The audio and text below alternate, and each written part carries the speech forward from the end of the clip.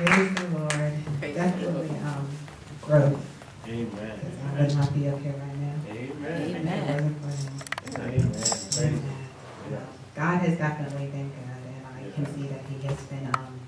It's so funny, the Bible study that you guys had over this morning about stepping out of your comfort zone and complacency and all that. And I have to say that God is definitely pushing me into deeper waters and places that I've never been before. So praise the Lord. Amen. Bear with me as we dive into the Word. Amen. Yes, indeed. I was thinking about what I was supposed to share, and around the time I was asked to share, God kept dropping in my spirit, ambassador. And I was just like, oh, okay, It was just random, so I kind of like, whatever.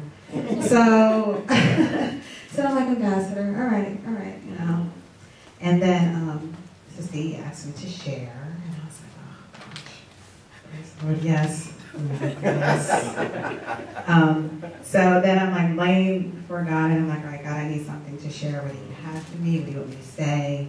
And that ambassador came up. So I'm like, all right, so where? You hear scriptures in your mind. You're like, where's the address? Where did he find it? So as I found it and started meditating on it, God started to reveal things to me. And he basically was telling me our new life's purpose in Christ. A lot of times when we can say if we experience God's goodness, we're excited, and God seems to answer every prayer that you pray when you first get saved, and then as you grow, the prayers don't get answered as quickly. And sometimes we kind of lose our faith and our focus, but we can't forget the true reason why God called us. Amen. So I'm going to read to you 2 Corinthians 5:16 through 21.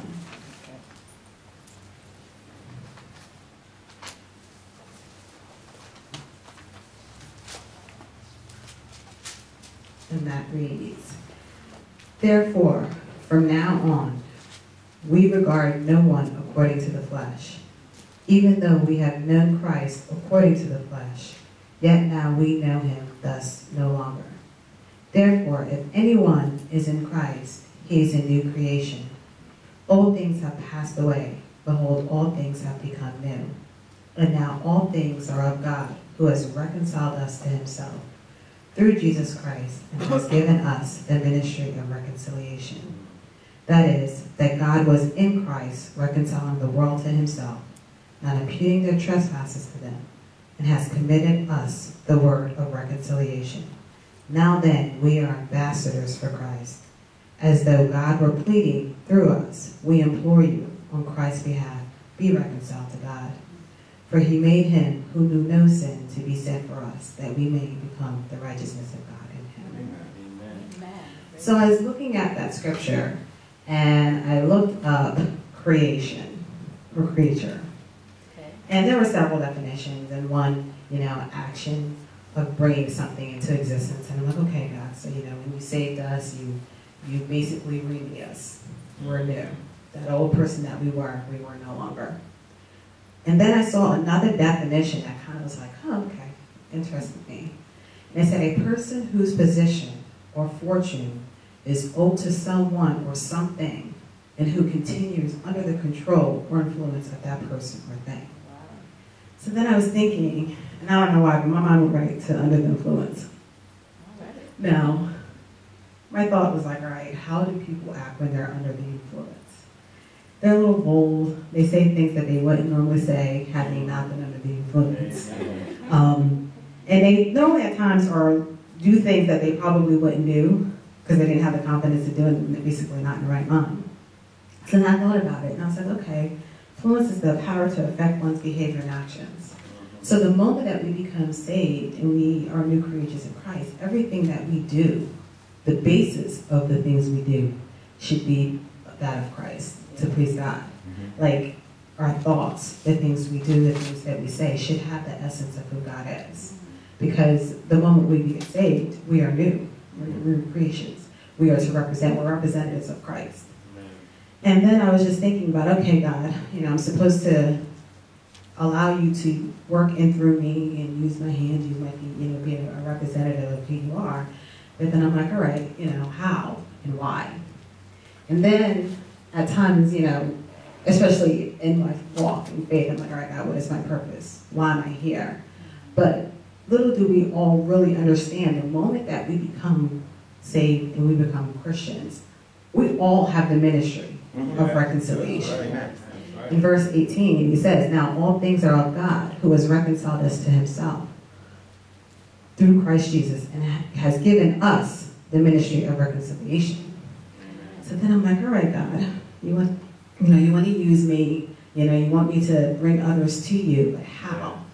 And for the longest time, for some apparent reason, I always thought that, the only time I could be used was in, the church building, within the walls. But the harvest is out there. God said, the harvest is truly plentiful, but the laborers are few. Yeah. We are supposed to go out and be a witness and be used wherever we're planted. And I wonder, all the times that I've worked with people that I didn't like and who got on my nerves, and then I'm like, God, why am I here? These people really aggravate me. But God has called us to be a light. In Matthew 5:13 through verse 16.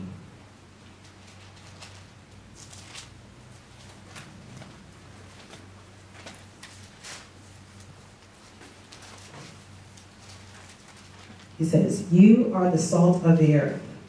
But if the salt loses its flavor, how shall it be seasoned? It is then good for nothing, but to be thrown out and trampled underfoot by men. You are the light of the world. A city that is set on a hill cannot be hidden. Nor do they light a lamp and put it under a basket, but on a lampstand, and it gives light to all who are in the house. Let your light so shine before men, that they may see your good works and glorify your Father in heaven. Now, it's great, that we're in church and we can feed off of each other and encourage each other, but we're basically light amongst light. So I can put a candle in here and you can see it because you're in here. But imagine if you turned off the light, how radiant that light would be. So we're called to be in a dark place. So, be used or allow God to use you where you're planted. Whatever vocation it is, if you're in a supermarket or whatever, you use those opportunities to be, a representative of who Christ is. And our job is to bring others to Christ.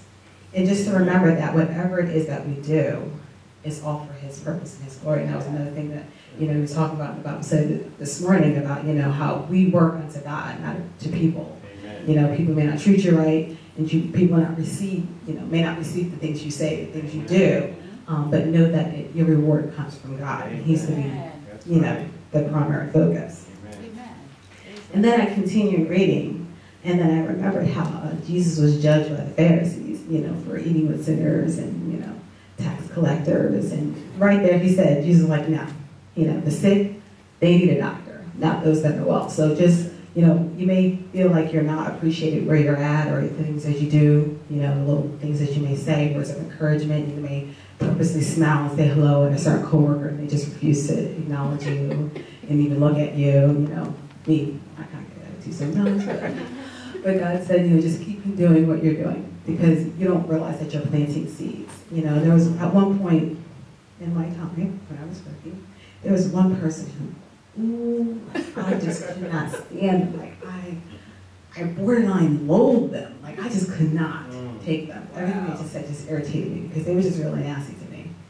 And I was talking about them to God. Like, what this person gonna work this? They owe me the and the Holy Spirit said, pray for them. And I was like, but if you think about it, you really can't talk bad about somebody you're praying for. So I think that was too old. God just wanted me to stop talking bad about them. And I just prayed for them and just kept praying and praying. And God just, it seemed like that. He just turned the thing around. And we became really good friends. Wow. So you just continue to focus on God and allow God to use you, and you never know, the seed that you can plant and the way that you can impact their lives. So then as I was continuing reading through Corinthians, I said, okay, God, we're new creatures in you, we're under your influence. Everything that we do is for your purpose, and we're reconcile us, to other people, and we also have to be mindful also that a lot of people don't read the Bible, so we will be the only Bible that a person will encounter. That's right. And then I saw ambassadors. And the first thing that came to my mind was diplomat. You know, I think, you know, how different countries have representatives in different countries, and who they represent while they're living in another country. So I looked into that, and it definitely said the highest ranking person who represents his or her own government while living in another country. And then I was like, all right, God. And then I kept hearing citizenship. So then I looked up and I saw that Philippians 3:20 says that our citizenship is in heaven.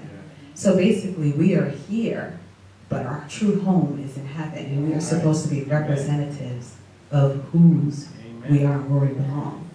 So then I looked up, you know, different diplomats and characteristics of them, and they said that they're strong, they're leaders, they're well-mannered, they're eloquent in speech, and it just basically saying that they're representatives, they represent their country well. And that's who we are. Like, we're ambassadors for Christ. You know, when people see us and they're around us, they're supposed to be able to tell the difference, you know, in who we are, our manners and the way we do things. You know, you don't have to, and I've never been one to say, I'm saved, are you saved, let's pray. You know, I've never been that way. I've always wanted my light to shine, because I believe strongly that, you know, you can, you know, preach something in your actions better than you can say it. And so when I was thinking about that, I was like, all right, so, you know, I think about the ambassador or the diplomat in China, how, you know, how he carries himself, and I'm sure that every person that, you know, is in his presence knows who he is. And that's the same thing it should be for us. And then I was looking at the authority that an ambassador has. You know, it's not just about the poise and the mannerism and how they represent their country, but that's a lot of authority and power. And so it is with us. You know, we are Christ. And Jesus said that, you know, all power in heaven and earth was given to him. Yeah. But then in Luke, he turned around and gave that to us. Amen. You know, he said that, you know, we should lay hands on the sick and they shall recover. He said, you say to this mountain, be thou removed, you know, be thou cast in the sea. We have a lot of authority and a lot of power. And that power and that authority is not just for us. You know, it's not, you know, praise God, I want that job. Yes, you know, I got it because I can line up my faith and speaking the right words. Yes, my child can be healed, but it's also the power to go in and change the atmosphere in a room.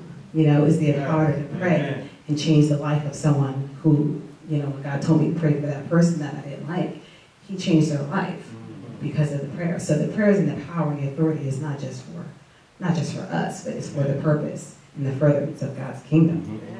And then also I was just thinking about how, like, you know, ambassadors, and then I think about my children, and then I think about Christian. For a while, like, I would just used to call him Brandon because he was just like a miniature Brandy. And you know, your kids truly represent you. You know, when they are away from you, you can just see, like, when he's with me, I can just see like Brandy's thumbprint all over him. Like, I just see him. And even when I'm around Brandy, I think about sis.e. I just look at her and I'm like, wow. You know, so it's, you know, when we're in God's presence, and because we are his, a person around us should be able to know, you know, that person is saved.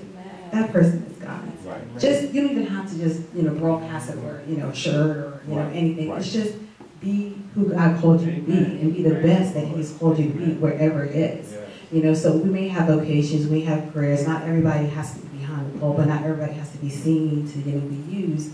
Allow God to use you wherever you are. You know, use those opportunities when someone is complaining about finances or complaining about their kids. Just pray with them or encourage them. All you can do is just be there. You know, be God's hands, be his feet. Because he can't give somebody an embrace or a hug, but he can do that through you. You know, so just allow God to use you. And in closing, God has graciously chosen us and has allowed us to experience his goodness, but know that his goodness and his grace is not just for us. You know, not for us to say, you know, God has blessed me, yeah. You know, even though we are representatives of God and how good we are and how good we look, you know, it show forth, you know, his goodness and his grace, but it's also about allowing God to use us and to draw others. We all have that ministry, you know. Don't ever wonder, God, what is my purpose and how am I supposed to be used? Just do it. If someone needs help, if someone needs a hug, if someone needs a word of encouragement, you just do it. You just fill in that void. You don't just say, I'll pray for you. No, you fill in that void and you allow God to use you wherever it is, whether it's in the field of law, in the field of HR, you know, and carpentry and all that. Just allow God to use you. Amen.